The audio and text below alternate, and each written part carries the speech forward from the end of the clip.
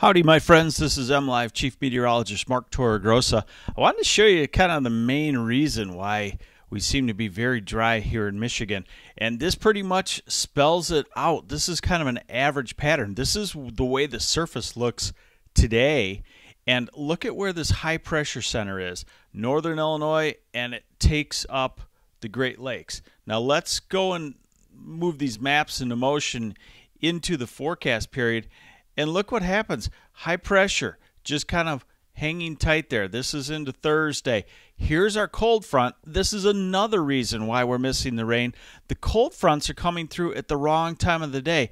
This is Friday morning. That's typically when a cold front, a weak cold front, is dying out, and that's why it makes it look like the rain is coming toward Michigan and just falling apart. Then let's go into the weekend. This is Saturday, and look what happens again, a dry high pressure system. So we're getting like one day of a chance of rain and then 3 or 4 days of this dry high pressure system. This is Saturday night, and as we go into Sunday, high pressure still. Look at how stubborn it is over Michigan. And what high pressure does is it squashes the air, makes the air sink, and that's opposite of a rain process.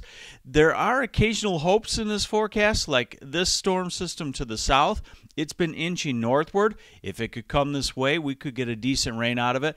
But if you miss it in a day, then guess what happens? Another high pressure system builds in. So basically, the main reason why we've been so dry is high pressure wants to be right over the Great Lakes right now, and it's a really dry pattern.